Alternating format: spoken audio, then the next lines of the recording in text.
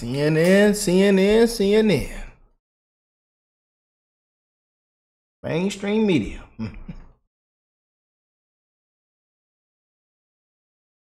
Be ashamed of themselves, man. But hey, we all know what type of timing they're on, what type of agenda they're on. We all know. Trump has told us many of times. We all know what it's about, man. They should be ashamed of themselves, man. People have died.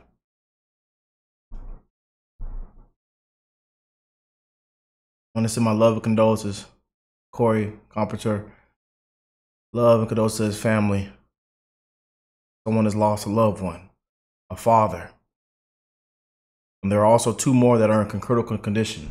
I want to send them my love and prayers right now as well. July the 13th, 2024 was a historic moment, you guys. A lot of us are still shaking up from it. You know, but we got to continue to fight. Got to fight, y'all. But I want to check out this clip from Sky News. Sky News host BLASTS destroys CNN coverage of attempted Trump assassination. And as y'all, some of y'all already seen when this hit the fan, when they seen him go down, I mean, it was just like they were quick. They were so quick to get just terrible headlines out. Unbelievable. Trump falls off stage. The headlines were terrible, you guys. You know?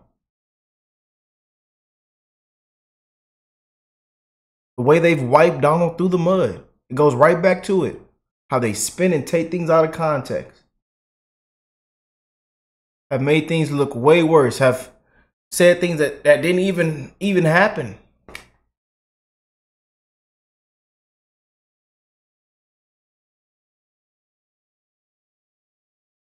Fake news. Yeah. People have died, man. And then there's a lot of people out right now that are apologizing. Big time people, celebrities, CEOs, people, Democrats apologizing for saying it was staged. Apologizing right now. It's all over the media, social media. You can everybody. You probably already know what I'm talking about. It's everywhere. People you never would have thought are endorsing Trump right now. Democrats right now are endorsing Trump.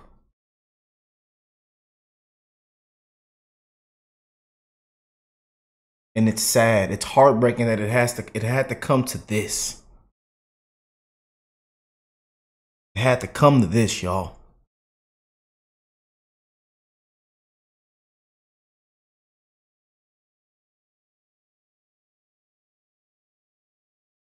But God works in mysterious ways, boy, I tell you. Mysterious ways, man. And again, if you watch me react to that live, we cried tears, man.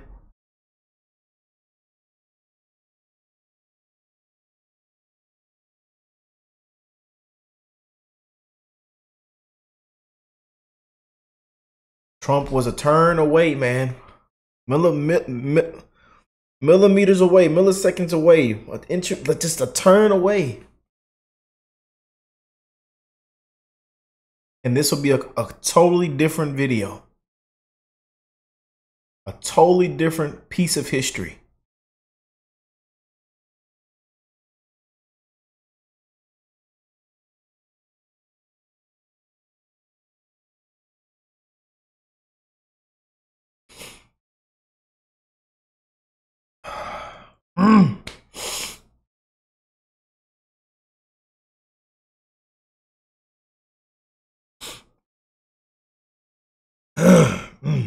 All right, y'all.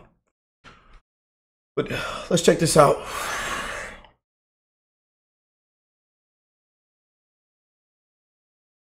We're living in the biggest history yet, y'all. 2024. I told you, 2024 this year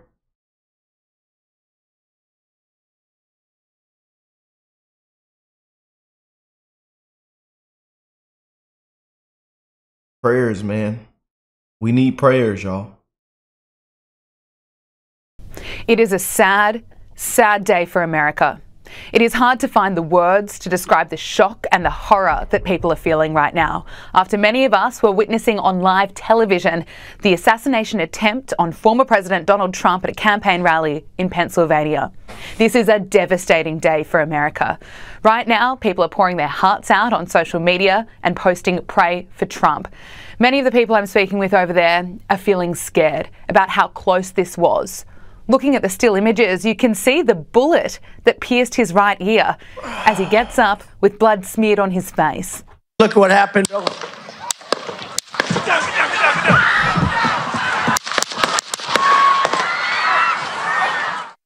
This horrific act has just deepened an already huge divide in the United States of America. But if you were following media outlets like CNN today, well, you would have thought that Donald Trump had a fall.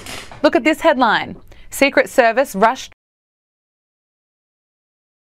When I seen these headlines, y'all,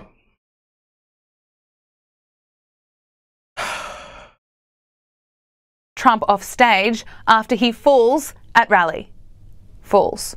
It was an assassination attempt. He's not Joe Biden that doesn't know how to stand up. And that's not a one-off headline. This morning, I was looking at my phone and I was taking screenshots because even though it's CNN, I still couldn't believe it. The next headline I saw, Trump injured in incident at rally. Incident. That's really what they wanted to go with when the man who's been president before and is running again was just shot. Oh, and there's more. Video captures what happened at Trump rally that left him injured. Ooh, wonder what it could be. CNN is using the video as clickbait while refusing to acknowledge what it is that just occurred, and that is an attempt to murder the man who is running for president. Some people have died. Someone has lost their life. Something that has not happened since 1981 when there was an assassination attempt on Republican President Ronald Reagan. I scroll further down CNN's website and I get to analysis, and of course there's this headline, Trump is favoured but Biden can still win this election. Well, I really doubt that. But let's leave CNN for now. I have more to say about their coverage in a moment because it actually gets worse. And let's look at some of the other reaction we are seeing today. And remember, America is right now feeling the weight and the heartbreak of what has unfolded today. But Colorado Democrat Stephen Woodrow posted on X, "The last thing we need was sympathy for the devil, but here we are." Really classy. You know, comments like that are expected from troll accounts, but politicians, well, it really gives us an insight into how dark and how ugly some of the thinking and some of the attitudes are. And also how much hate there is for Donald Trump. So let's look at what some of the Democrats have said in the past. Have they ever called for political violence? I just don't even know why there aren't uprisings all over the country, and maybe there will be. People need to start taking to the streets. This is a dictator. You know, there needs to be unrest in the streets for as long as there's unrest in our lives. Enemies of the state. Show me where it says that protests are supposed to be polite and peaceful. Do something about your dad's immigration practices, you feckless. When they go low, we kick them. How do you resist the temptation to run up and wring her neck? The biggest terror threat in this country is white men, most of them radicalized right up to the right. I thought he should have punched him in the face. I said, even if you lost, he insulted your wife. Yes. He came down the escalator and called Mexicans rapists and murderers. He said, well, what do you think I should have done? I said, I think you should have punched him in the face and then gotten out of the race. You would have been a hero. I'd like to punch him in the face. I said if we were in high school, I'd take him behind the gym and beat the hell out of him. Punch some people in the face! When was the last time an actor assassinated a president? They're still going to have to go out and put a bullet in Donald Trump, and that's a fact. Look as his character is stabbed to death. Where is John Wilkes Booth when you need him? This way. That's it right there. Pull it up. I have thought an awful lot about blowing up the White House.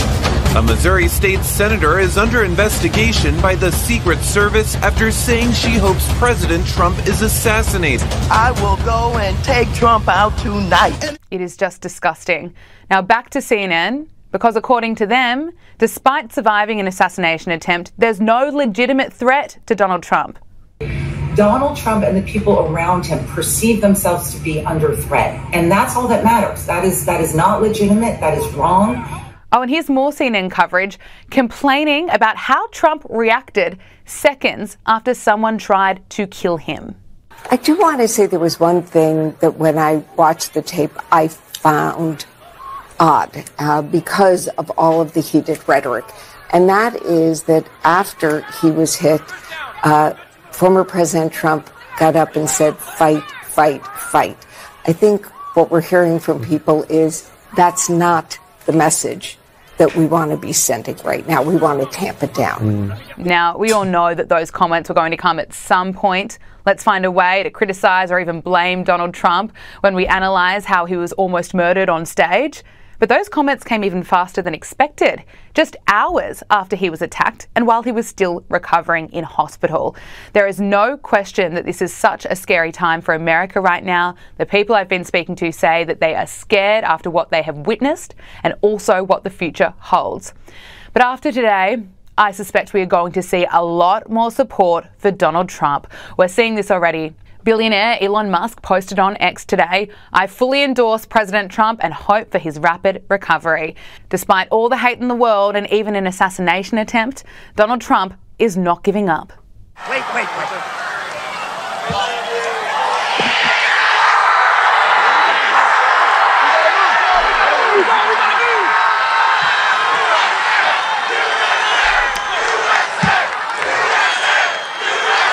This is the latest from authorities in the US.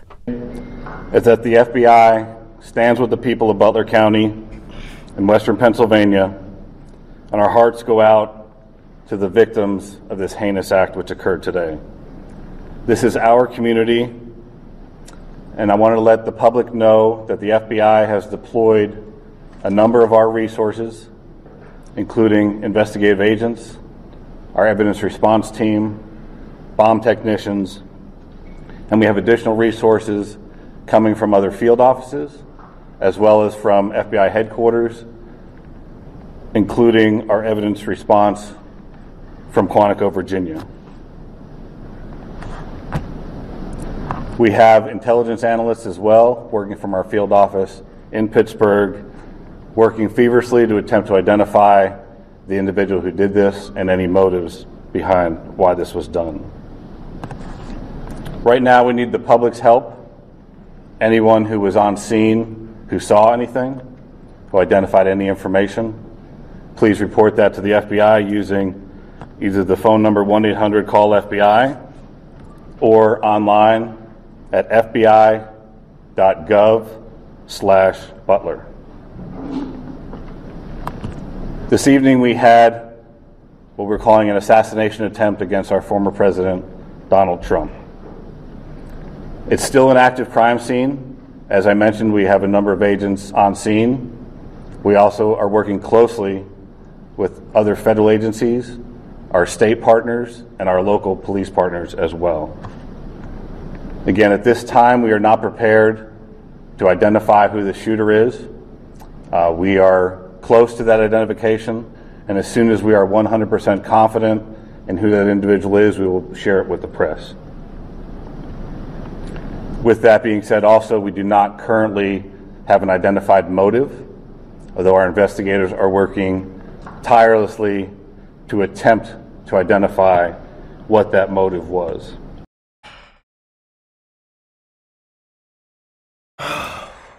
They should be ashamed of themselves, man.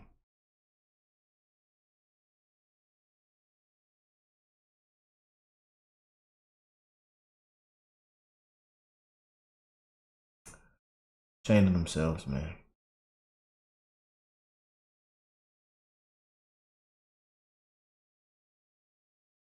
I want to send my love and prayers out to you guys, man.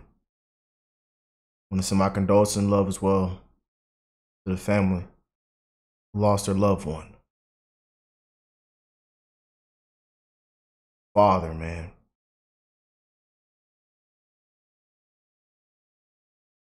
Rest in peace to you, Corey. I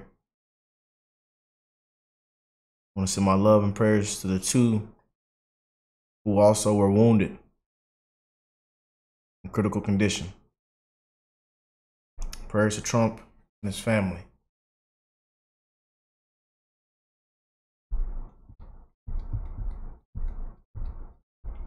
I want to send my love, prayers to you guys around the world that are watching today's video. We got to come together, man.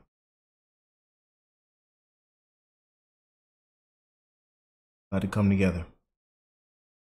God is love, man. And I encourage you to spread the love. I love y'all. We're going to be bringing amazing updates as they hit the fan. Gonna keep from the inside and from the out. So make sure you subscribe to the channel if you're new here. We're going to continue to fight, man. And especially all the way till November. Yes, indeed. I love y'all. I will catch you guys in the next one. Peace and love, family.